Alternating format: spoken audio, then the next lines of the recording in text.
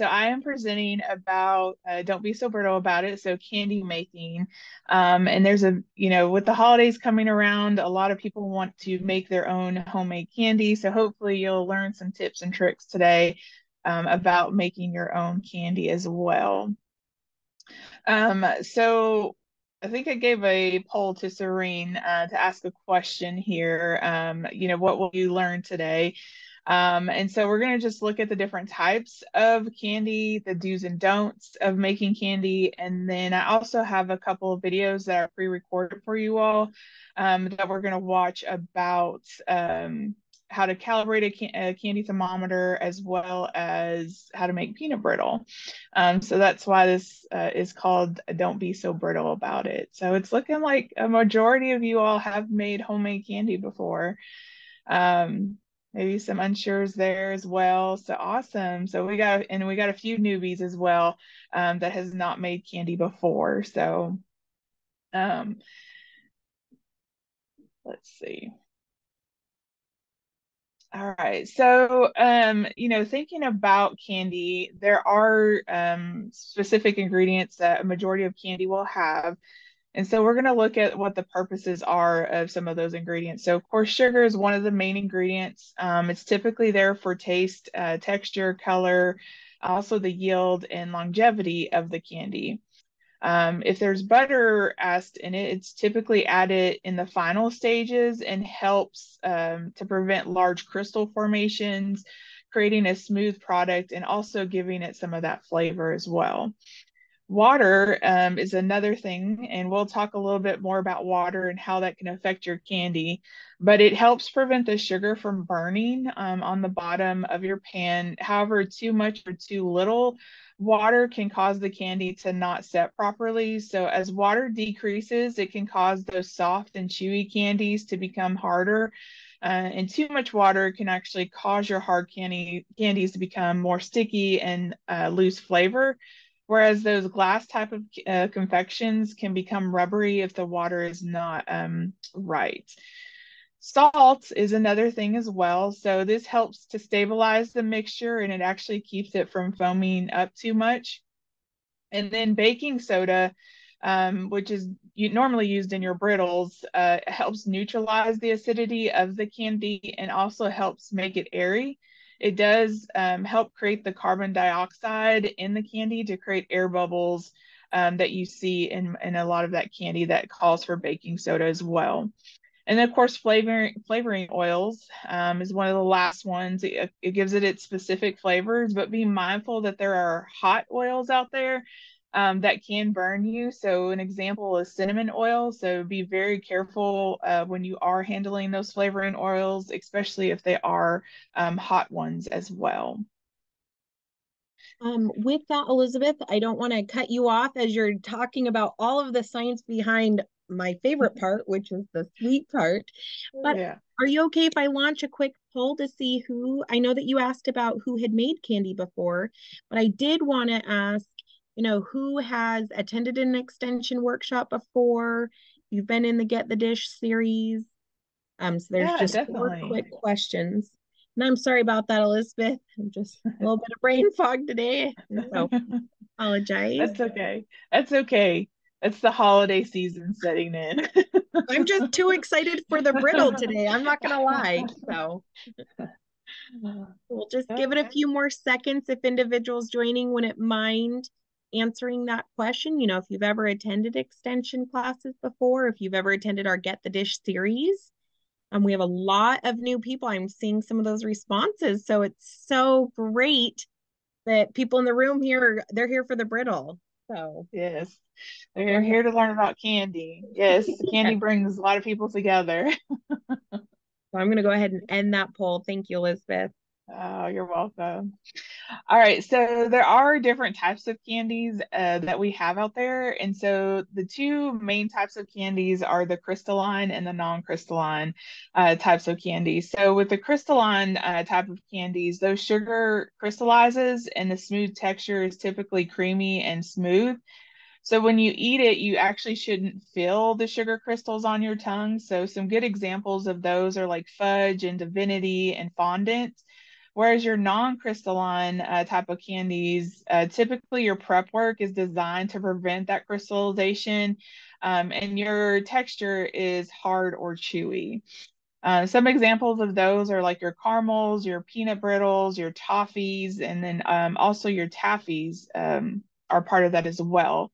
So peanut brittle typically is cooked to a very high temperature. Adding baking soda causes a less bitter product, and it gives it that porous texture and easier to eat. And so there's different types of brittles out there. If you're not a fan of peanuts, there's pecan, there's walnuts, there's cashew brittles. I've seen people put in um, like peppers and things like that into their brittles just to give it a different type of flavor. Your caramels, typically it has an interfering substance like cream and corn syrup to prevent that crystallization. And then taffy contains simple sucrose syrups that is a substance that inverts the sugar and prevents that crystallization. So after cooking, the syrup is cooked until you can handle it, and then you're actually able to pull it apart.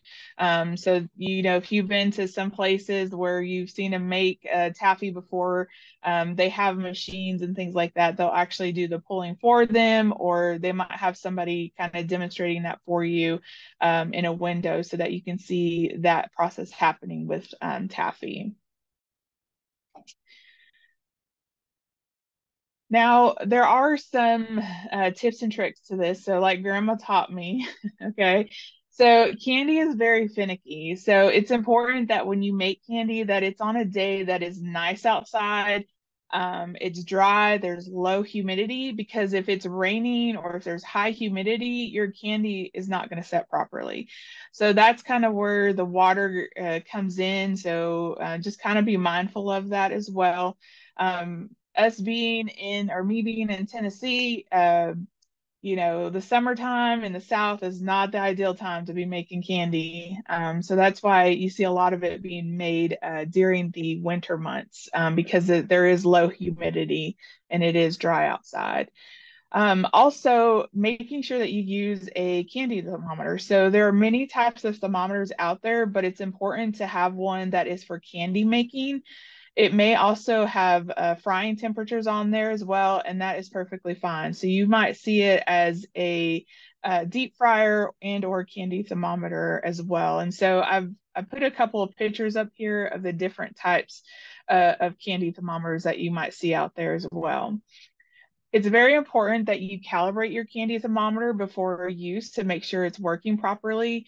And to do that, we're actually going to show a short video here in a moment of how to do that. But you want to bring your pot to a boiling and then place your thermometer into that boiling water and let it get to a steady temperature. So the closer you are to sea level, that boiling point is going to be 212 degrees. And as you increase in elevation or altitude, that boiling point will decrease and you're going to have to adjust your temperature accordingly.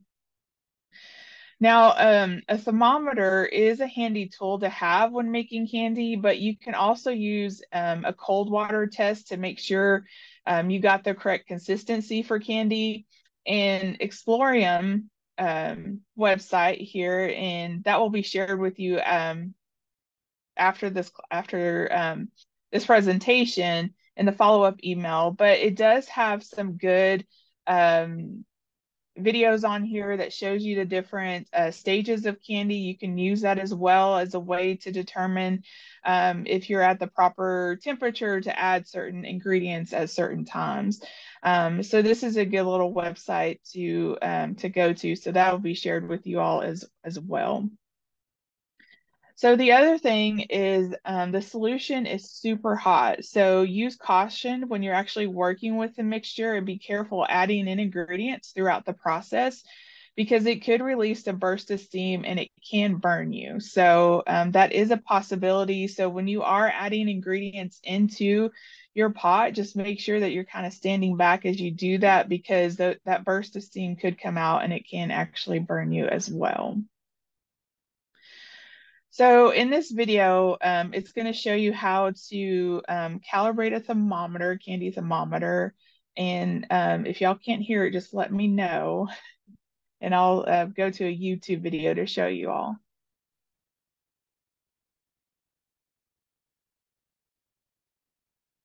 Hi everyone, this is Elizabeth Brentford, Family Consumer Science Extension Agent for UT Extension Washington County. I'm here today to talk to you all about how to calibrate a candy thermometer for candy making. So you might have something that looks very similar to this here. It may say on there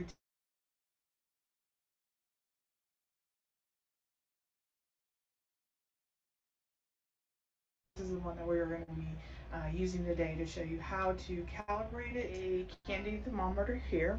And you are going to see the different stages, the ball stages, whether it's a hard ball, a soft ball, just based off of the temperatures here. And then the good thing about this one, does have a clip on it, so that it does clip on the back of the pan that you are using to make your candy. And then down here is the little bulb that is going to be inside the pan as well. And you'll see a little lip here, and that is to prevent this part here from actually touching the bottom, the heating element on your stove. We have our candy thermometer here in our pan, and so we're just waiting for the water to boil. You can see on the back that it is clipped to the side of the pan. It is also not touching the bottom of the pan, but it's submerged in the water. That bulb is.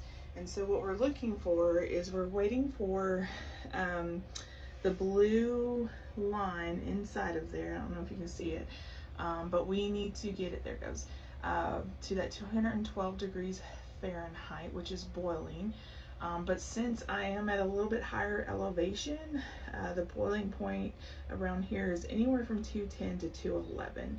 So the higher the elevation that you go, the lower the boiling point will be. And so you will need to adjust your recipe based off of that and the degrees that it needs to go to. Now our water is beginning to boil, but we are not quite there to that 212 degrees or that 210. So we've got to wait till our water is at a full rolling boil to make sure that we have an accurate measurement for. The thermometer is rising. We're not quite there yet because we are not at a full rolling boil. We have to make sure that our water is a full rolling boil to make sure that we have reached that 212 degrees or 210 to 11, whatever the boiling point is within your area. Of course, as you get higher in elevation, that's going to affect it. That boiling point is going to decrease. So where I am right now, the boiling point is about 210 to 11 in this area. So I'm waiting for this water to get to a full rolling boil before I take that measurement to make sure that my thermometer is calibrated correctly. Now our water is at a full rolling boil here, and this is a good time to check your thermometer, make sure that it has stopped rising. Okay, so we're finding that, and it looks, it's hard, sorry, the steam is coming off, but looking at it, it looks like we're around, this one is reading about 206, 207. So basically what that means is that we need to adjust our recipe for that temperature. So for example, if our recipe calls for us to get to 220 degrees, we really need to try to get to 213 degrees to be at the proper temperature that we need to for that specific recipe. So we're just kind of making sure that it's holding steady there. And so this is why you want to calibrate your thermometers, just to make sure that you're at the temperature that you need to be at for things like this. So it's always good to go ahead and just calibrate them. And so also with your thermometers, just make sure that you store them in a place that's not gonna jumble them around everywhere. That bulb is very sensitive The thermometer casing is made of glass, so you don't want that to break.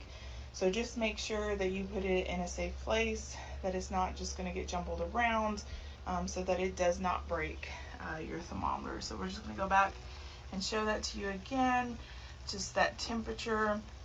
So yeah, we're right around that 206, 207 mark. So we will adjust our recipe for that. Okay, so hi, sorry. So the thermometer, and I just have to bring this to your attention. So that thermometer was actually a brand new thermometer. So I just gotten it out of the packaging and was calibrating it. And so you can see that it can still read off. And so it's important that even if it's a new thermometer, whichever one that you like to use, that you actually calibrate it before using it as well. And then if it's more of a cold type of environment for that thermometer, so like, for example, I know we're going a little bit off topic, but like for a refrigerator or freezer, you would actually stick that type of thermometer down in ice cold water to see if you're reaching that temperature that you need to. So getting back to our candy making, says there are some don'ts with candy making. So don't cook the sugar mixture too fast. So bring it to a boil, which means actually cooking it on medium heat and not high heat. So I know a lot of us get in a hurry and we want to get it done and we want to get it done quickly, but it's very important that you let it build the heat that it needs to. So it's important. A lot of recipes, you're going to see them being cooked on medium heat. So it's important that you do follow that as well. Also, it's important not to use metal utensils because metal does conduct heat really well. So it's best to use like wooden spoons. If metal spoons is all that you have, just make sure that you're using an oven mitt or something like that when you're stirring, just to make sure that you don't burn yourself. Also, no substitution. So, just like baking, candy is a science, and you need to go by the recipe to make sure that it comes out correctly. So, that also means not doubling or tripling your batching your candy. So, you do have to make one batch at a time. And I see some smiles. I know we want to make, big batches and things like that, but when you're making things at home, it's important to make sure that you just kind of stick to that one batch at a time as well. Also, resist the urge of scraping the sides of the pan when you're dumping the candy onto the cookie sheet or whatever other pan that you're dumping it into. So this actually helps prevent the crystallization of that sugar as well. Now I know I've seen a lot of people here from Idaho and Montana and Colorado, and y'all are at much higher elevations than I am right now. New Mexico as well. So I see that there are specific recommendations for those that are making candy at a higher elevation. And so Colorado State Extension has a really good publication on, how to make candy at higher elevations as well. So I'll show you that website real quick. So this website will be shared with you as well in that follow-up email about what you're looking for if you are making that candy at higher elevations and where it kind of should fall at as well. All right. So some things to think about is, you have grainy candy and it's like, what did I do wrong? How did this happen? So when this happens, there's something called seeding, and that's where the sugar crystals find their way into the candy solution as it cools. So seeding is where crystals that have not been dissolved in the solution begin to make their way up the sides of the pan or onto your cooking utensils, and they may actually drop into the pan, causing that crystallization to prematurely happen as well. So the grainy texture can apply to both crystalline type of candy, such as fudge and divinity and fondant. And then non-crystalline candy, such as taffy, caramel, and brittle, it can happen with them as well. So it can go both ways, depending on how bad that seeding is happening. So some tips to help you all if this is happening. If there is butter called for in that recipe, be sure to use unsalted butter when you do this and actually grease the sides of the pan. So if they are trying to move up the sides of the pan, they kind of fall down and they're not making their way up. Bring that liquid to a boil and then remove your pan from the heat and then add in your sugar if that's the way the recipe calls for it. You can cover the pan with a lid and the heat mixture to a boil and just kind of let it steam, and that steam helps the seeding, preventing the seeding from happening. And the other option as well is you can wrap a fork with a wet paper towel and wipe the sides of the pan where the crystals are forming. So you're not actually like getting that fork down into the solution or into your mixture, but you're just kind of wiping those sides of the pan if you're starting to see that happening as well. All right, so getting into making our peanut brittle. So you all will receive the recipe that I used while doing this video. So you do need 2 cups of sugar, so granulated sugar, 1 cup of light corn syrup, a half a cup of water, a cup of peanuts, a quarter teaspoon of salt, 2 teaspoons of baking soda, and then a teaspoon of butter as well are the ingredients that you need to make this specific peanut brittle. All right, well, we're going to go ahead and get this started.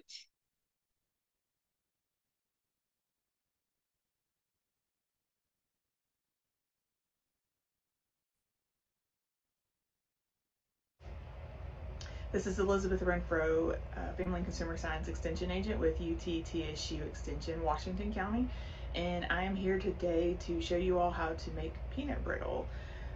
So one of the big things, of course, is making sure that you have a candy thermometer. So I showed that in a previous video, how to calibrate your candy thermometers. So this is what we're going to be using today. We also need 2 cups of sugar. We need 1 cup of light corn syrup, as well as half a cup of water, 1 cup of peanuts, a quarter teaspoon of salt, 2 teaspoons of baking soda, and 1 teaspoon of butter. Now, one of the first things that you want to do is to cover a cookie sheet, a large one, with parchment paper or wax paper, and make sure that you grease it down really well. Today I used cooking spray to grease it down really well so that when we break it up, it will slide off more easily off of the paper. Okay, so I have measured out my sugar, my light corn syrup, and then also my water. And so I am going to turn my heat on medium heat. You don't want to cook this too quickly or on too high of an eye. So we're just going to mix this together on that medium heat. And then here, I'm just going to get it nicely mixed up real quick. And then I'm going to put my candy thermometer down in there because I have to reach a temperature of 220 degrees. However, when I calibrated my candy thermometer earlier, I just noticed that it was getting to about 206, 207. So the temperature that I need to get to here is at 213 degrees. I have to compensate for it not actually reaching that boiling point. So you can go back and watch that video about how to calibrate your candy thermometers when that happens.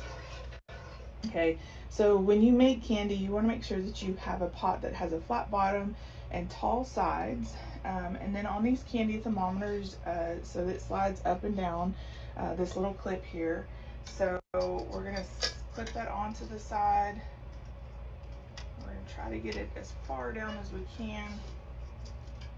Okay. And so when it starts boiling, of course, it'll hit the bulb down at the bottom. So we're just going to sit here and stir until we get what we need.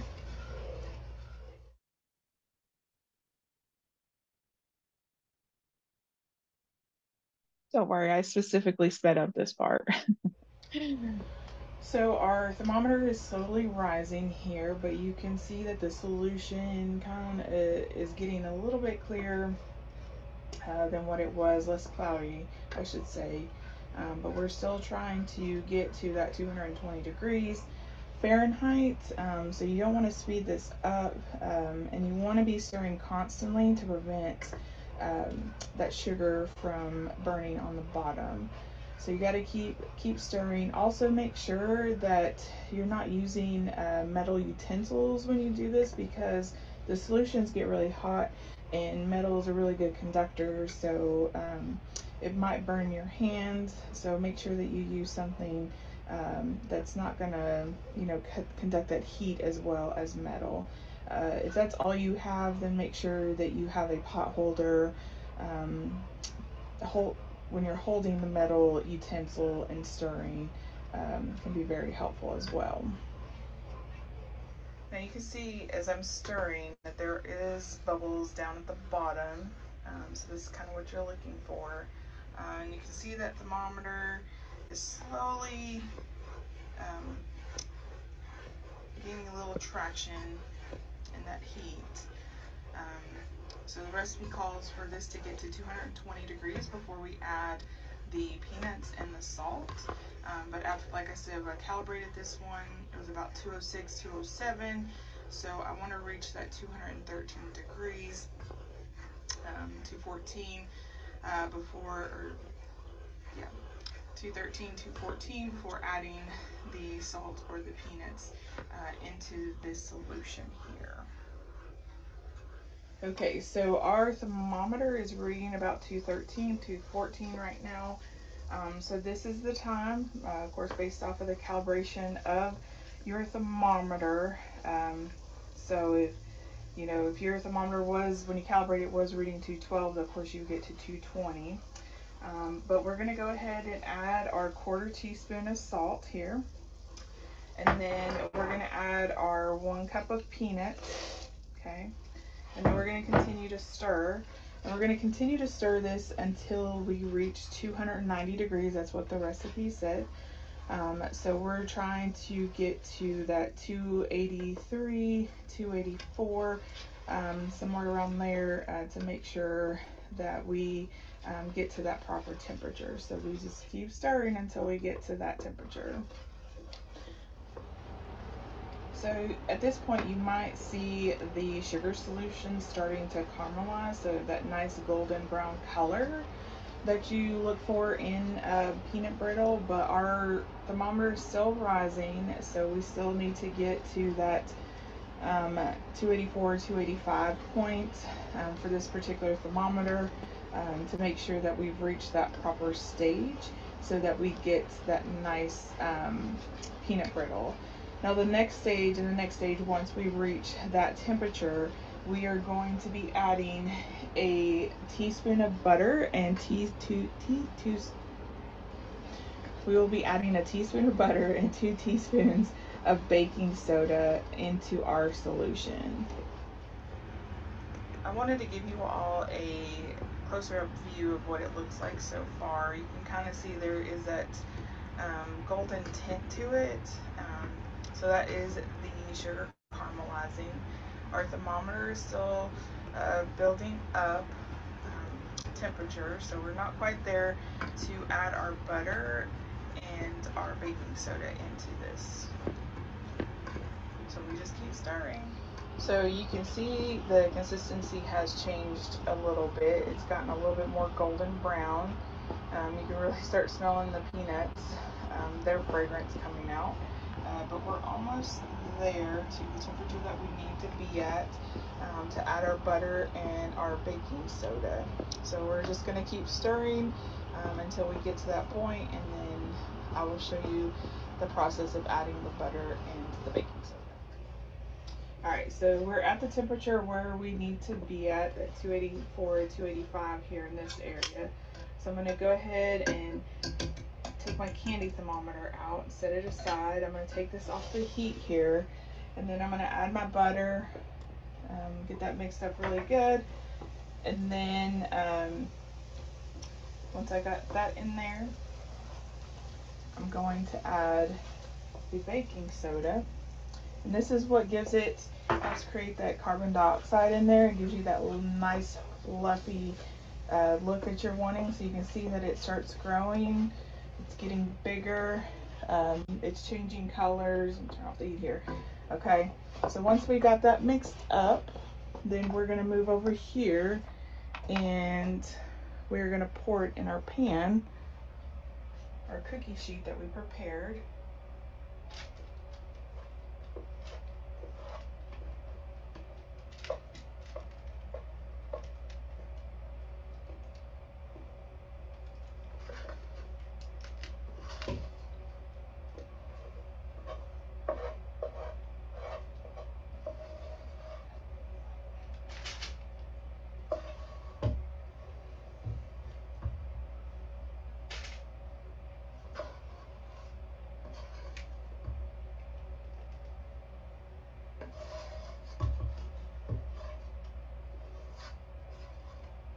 Try to get as much as we can out of it. Put this to the side. And then we're just going to kind of spread it out a little bit, getting it as thin as we can. And then we're going to let it sit here until it's completely cooled, and then we'll come back and we'll break it up.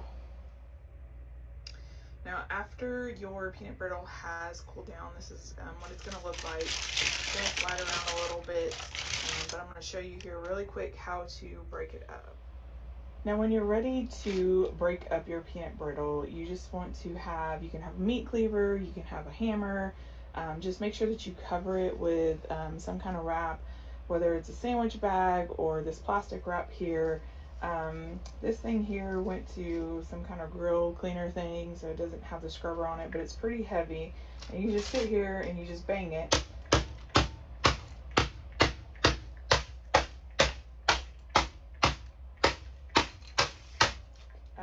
To break up your different pieces. So you wind up with your pieces of peanut brittle, and that's what it looks like.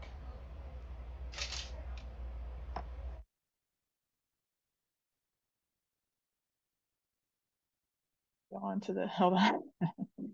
So you saw on the, and one of the things to remember as well is when you do make brittle, when I taught this class in person to people, they were surprised when I brought out a hammer to break up the peanut brittle, because they didn't know that's how you broke up brittle. And so, yes, you do need a hammer or a meat cleaver or something that's heavy to be able to break up that peanut brittle as well.